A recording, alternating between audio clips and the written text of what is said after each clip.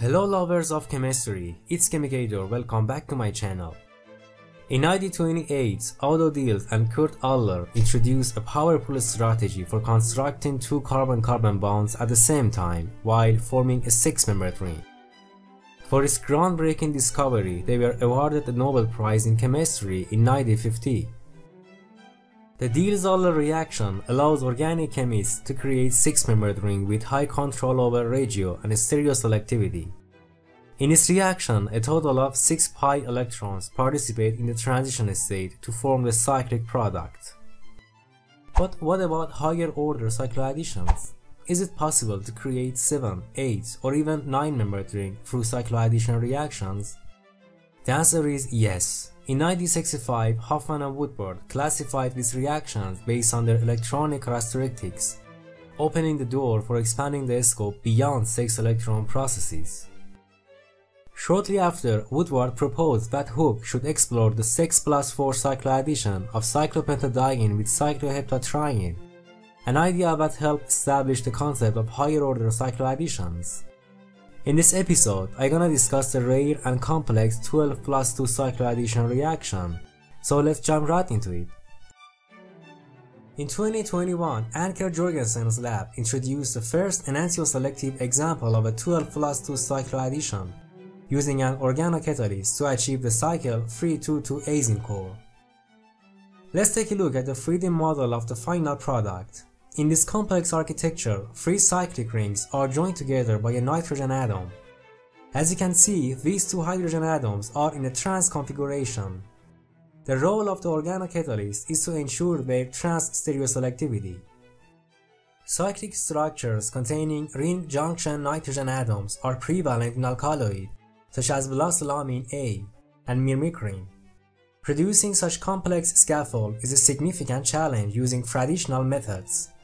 However, this intricate structure was successfully synthesized through a higher order cycloaddition in just one step. Now let's go through the mechanism. It's apparent that in this reaction, a 12 component should join with a 2 component to create a larger ring. For this to happen, they first need to be activated. As you can see, there is an aldehyde group in the exo position of the 12 pi component. For activation, the aminocatalyst attacks the aldehyde moiety, forming an iminium ion intermediate. After that, it is transformed into an enamine by shifting the positions of the pi bonds. Now, our 12 component is activated for the cycloaddition reaction.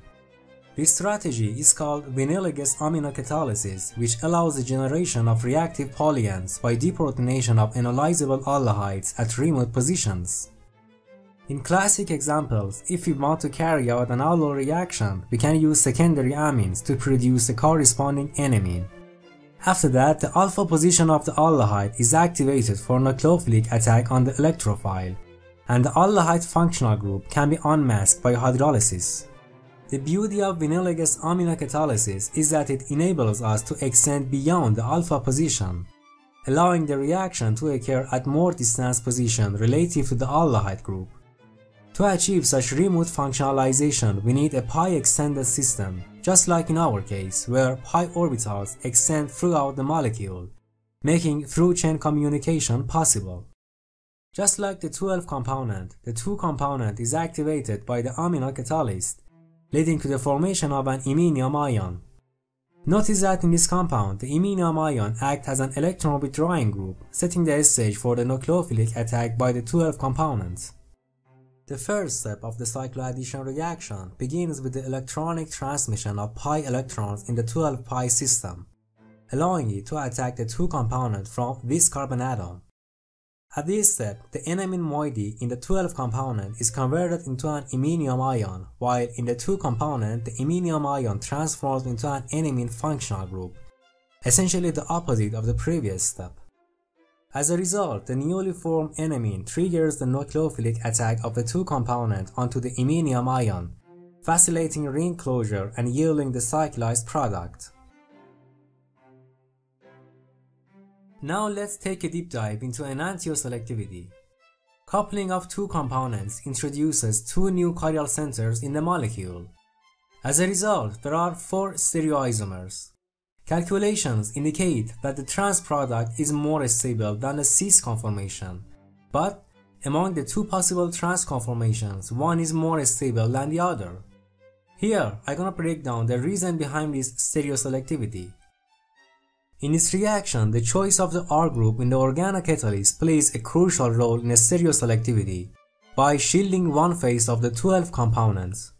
In other words, chirality is induced by the steric hindrance of the bulky substituents. Now let's explore the first step of the cyclization process. On the left side, the transition state shows that the 12 component attacks the upper phase of the two components. On the right side, the situation is reversed with the nucleophile attacking the lower phase of the two components. Calculations indicate that this transition state is more stable, resulting in an SS configuration in the final product. However, this result contradicts the experimental outcome where the RR configuration is the major product. This suggests that another factor must be influencing the reaction pathway. Now let's examine the second step. As you can see, bulky substituents come closer together due to the formation of the new bond in the previous step. The rigidity of the structure prevents free rotation. Looking at the transition state that leads to the SS configuration, there is significant steric hindrance between the phenyl groups, destabilizing the transition state. In contrast, another conformation avoids this steric clash between substituents. This suggests that the second step of cyclization is more influential than the first step. Although the initial transition state appears more stable, the second step ultimately determines the reaction pathway, leading to the RR product.